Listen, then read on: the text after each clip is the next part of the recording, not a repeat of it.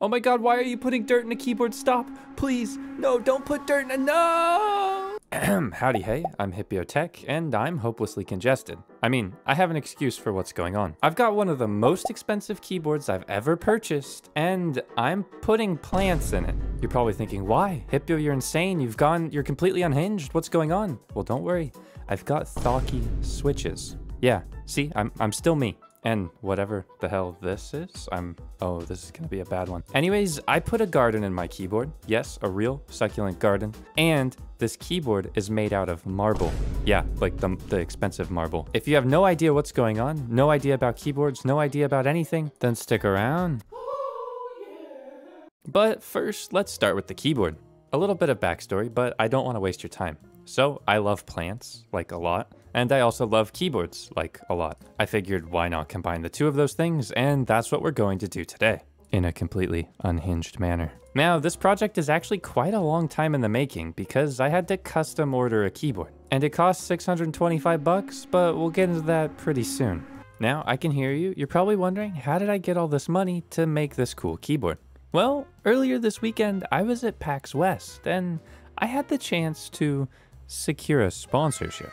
This segment of the video is sponsored by Samsung, and stay to the end for an extra howdy hey. When I was at PAX, I had the opportunity to check out Samsung's new gaming screen, the Samsung Odyssey Arc. Now I know what you're thinking, a gaming screen, big whoop. Well, I was actually surprised as well. The Odyssey Arc is a 55-inch 1000R curved screen. I honestly still don't know what the R means. But what's even more significant is that it's 4K, 165 Hz with only a millisecond of lag. Oh, and did I mention it does this? The Odyssey Arc has a cool feature called Multi-View, where you can literally have multiple screens on the same screen. What? Hipyo, that's insane. Well, it's actually all made possible by the Arc Dial. Check this thing out. It's a control center for the Odyssey Arc and honestly is really great to use. And the vertical screen actually has a use for some games like Rocket League. Check out the Marquez Brownlee video for that. That's pretty cool. And I got the chance to play Spider-Man on it, and let me tell you, Spider-Man has never looked so pretty. If you're interested in the Samsung Odyssey Arc, which you know I am, then click the link down in the description to pre-order it, and you will get a $200 gift card for future purchases. Now, this offer is expiring fast though, so seriously, click the link down in the description. You better go fast. Howdy hey, if you watch this whole thing, by the way. Howdy hey. And howdy hey to Samsung for sponsoring this segment. And back to the video. Anyways, you probably forgot where we were, or you just skipped forward, shame on you. And now we're unboxing a Pyramid Illuminati charm. Oh, yeah, no, this is straight up just the Illuminati. This is actually an artisan keycap from Quarry Keys. It's made out of polished aluminum, I'm assuming. I actually did not do any research on this. And it looks pretty cool. However, you're not gonna see it for the rest of the video. So say goodbye, Mr. Illuminati, bye. Anyways, now it's time to get into the keyboard itself.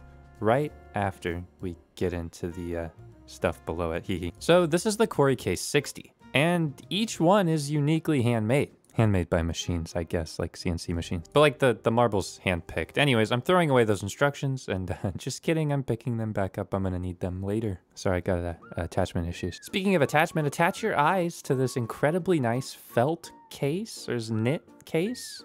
It's very nice, very soft. You could definitely put a keyboard in there. Whoa, there's a keyboard in there, that's insane. So as I mentioned before, this keyboard cost me $625 to get custom made.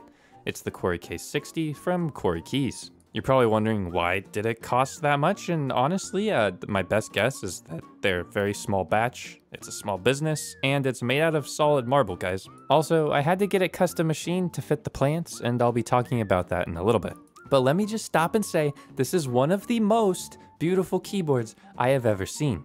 Now, I'm a big marble simp. Like, I straight up had marble D-brand skins on my phone for like 9 years. So when I saw that they were making these keyboards, I had to get one. Also made in Canada, nice. You can see the natural veins of the marble, kind of like me when I'm really dehydrated. And overall, the craftsmanship on this is 10 out of 10. Granted, they made it knowing they were sending it to me, so I mean, there wouldn't be any QC issues probably. And wait, what's that? What is that? There's a smudge on the back of my, oh my god, it's a Hipyo logo, what? Sorry, back to chill, back to chill. Yeah, they custom engraved my little hippo guy. I'm thinking of enamel filling it. If you know how to enamel fill things, leave a comment down below. I need help. Speaking of help, let me help you look at the top of this keyboard to see the pen rail. You're probably thinking, that is a very deep pen rail. What are you doing, Hipyo senpai? Well, don't worry, we'll talk about that later. Now, because this is a keyboard, we need a PCB. The PCB is sold separately, and by separately, I mean you kind of just have to find one that'll work with it. Now, I got a couple recommendations from the Quarry Keys guys, but I needed one like ASAP, so I kind of just YOLO'd it and purchased the nice 60. And also, no, you're not installing switches right now. We need to install stabilizers. Now, if you're new to keyboards, these stabilizers have been lubed. This is what keeps your spacebar, enter key, backspace, etc. from getting too rattly. But I won't waste your time. And you're probably thinking, Hipyo, there's a bug on your desk. There's a bug. No, those are switches. They are not bugs. Maybe you guys are unhinged today. These are the Gateron or Gateron Oil Kings. Incredibly hyped switch. Some say thocky, some say clacky. I say check out the link down in the description below to buy them with my affiliate stuff. There you go. The switches have been hand lubed, so don't worry about that, even though it's kind of unnecessary. And now everybody at home. Oh, I was going to give you a switch installation tip, but they're already installed. Now, I have a special trick up my sleeve, so I'm going to remove all of these standoffs that were conveniently pre-installed for me. That was so nice of them. And oh, what's this? No, this is not a jump rope for very, very tiny people. This is a gasket. God, honestly, that's kind of insensitive of you. Now, you're probably thinking, what is a gasket? Well, I'm going to wrap this around my PCB and plate in hopes that it gives my keyboard a soft, dampened typing experience. But quickly I will learn the only thing it will give me is a massive headache, which I already had because I came back from PAX with a cold. Yeehaw. Anyways, I wasn't entirely sure whether or not this solution would work, so I kind of just stuffed it in there with a lot of force. Now, assuming that I am just perfect and totally incapable of, oh god, why is it doing that? That's not good. Well, I am not perfect and capable of many things, so we're gonna come back to this part later. Also, really cool feature, the little USB port is magnetic and can come off. I don't know why that's like the way it is, but it's cool. So yeah. Speaking of cool, it's ice cream and delight. Oh, it's my keycap set Infinity Delight that I'm going to be putting on this keyboard. Now, Infinity Delight is a dessert-based keycap set that if it's in stock, I'll put the link down below, but it's probably sold out. It's one of my keycap sets I developed, but it's also green and very calming. So I was like, you know what, this will work. Ooh, RGB. RGB is good. I did not realize I bought an RGB. Oh God, what is going on here? Oh, dear God, no. All right, so you know how I mentioned that the gasket solution would give me a headache? Well, the headache is here. The headache has arrived. Leave a comment. Hey, Hipyo, I hope your headache is great. Leave a like and subscription for headache time. Anyways, my cut there was pretty bad, but unfortunately the stabilizers that I used just don't work with this type of gasket. I needed to use a different type of stabilizer. So there's no workaround here except different stabilizers, and I don't have any of those, so I'm gonna have to install the standoffs again. This is just half the fun of building a keyboard though. I hope you guys are enjoying the keyboard build process of this video. The plant process is coming up quite soon. No. Well, something you might have noticed is that this keyboard sounds incredibly hollow and not very good like this. But this is a Hipyo Tech video. We will not let that happen. Probably, maybe. What are you tearing up, my guy? What is going on? So this is a rug thing, a non-slip rug bottom thing. I'll link it down below. I bought one of them. It's usually really big and you have to like cut it down to size to fit your rug. So then I had scraps of it just laying around. I was like, you know what? I need to put this in a keyboard. That would probably be pretty good. So I cut down some dampening. I stuffed it in the keyboard. I used an X-Acto knife to kind of cut it down to work. And there we go. It's a built keyboard. Now, it's going to sound way better than what you just heard, but I'll save that for right at the end. Normally, this is the point of a Hipyo Tech video where I'm like, oh, great, the keyboard's built. But wait, look down at the timer. There's still time left. Yeah, you're still in a video that involves filling the keyboard with dirt and succulents and stuff. I'm only half unhinged. We're only halfway. And actually, this is one of the first 60% I've built in like more than a year. And I remember why. It's literally about as big as my 75% that I use every day, but I'm sacrificing so many keys. Like practically, I don't think I'll be using this thing very much, but this ain't practical, baby. He's pulling out the dirt and the succulents. Now, I've had this succulent for quite a long time. I got it from Trader Joe's. Oh, a little baby fell off. And I had the idea to cut this pen rail as deep as humanly possible so that I could fill it with succulents. Now, I tried a couple of different solutions, and clearly just placing the succulents in by themselves was not going to work. So I'm gonna have to think of something different here. Hold on. Beep boop, Hipyo Tech back here. I thought of something different. I'm going to pour out some of the succulent soil onto a paper plate and gently spoon the soil. Now, if you'd like to be gently spooned, please leave a comment and hit subscribe. And yeah, I'm putting dirt in the keyboard.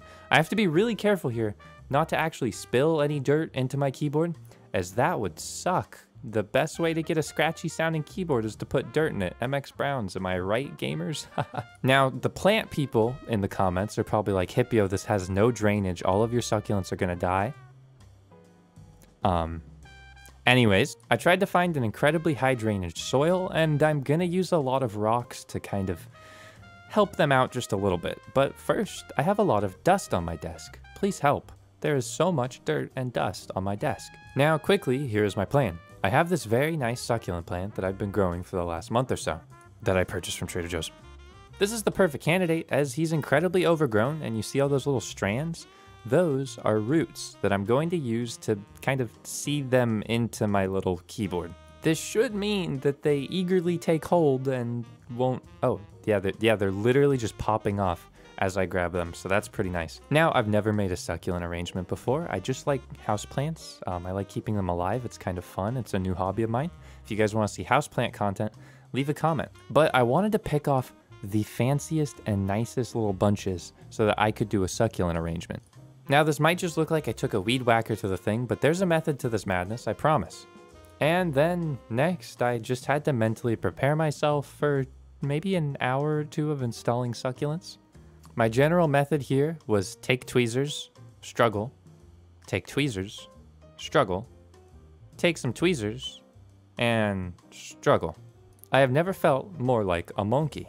My hands are just too big for working at this scale. But after a little bit, I kind of got two little guys standing up, and I thought they looked very cute, and I got more inspired. So I was ready to go. I'm freaking ready. I was playing some RuneScape. I found the inspiration inside of me.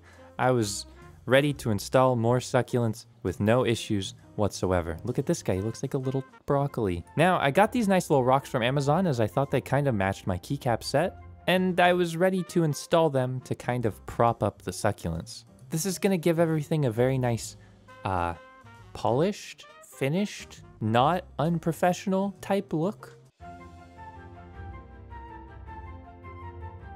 Yes, I know it's not focused on what I'm doing. Please forgive me. Anyways, I'm gonna use some magic real fast. Magic, come on. That really? Sorry guys, it's been a bit since I've used some magic. I went on a 2-week vacation and you probably didn't notice because I still was uploading. But just like that, I turned this little keyboard into a succulent arrangement. Now you're probably thinking, Hipyo, it looks a bit odd, but look at it from the top. That was my goal. From the top where you're using it, it looks very nice. Now, it's gonna take a little bit for these guys to get settled, and I'll definitely post some updates on my Instagram and Twitter, so follow me on there at Hipyo Tech. Place your bets in the comments whether or not they're gonna die. My method for watering them is just a very, very light spray bottle. I just wanna get the roots kind of wet, but not too wet that they rot. Normally I would not spray towards my keyboard, but I'm trying to get it on camera. Be quiet. Now, I need to be very careful not to overwater these guys, as underwatering them is always preferred when they have literally no drainage. But overall, I built a keyboard. It's made out of marble. It has amazing keycaps. It has amazing switches, and it's going to sound even more amazing. You don't believe me, do you? Now, I'll leave you guys with the sound test, and it's going to have the no succulents and with succulents. Please watch the whole thing to support my YouTube algorithm overlords, please, otherwise they won't let me eat.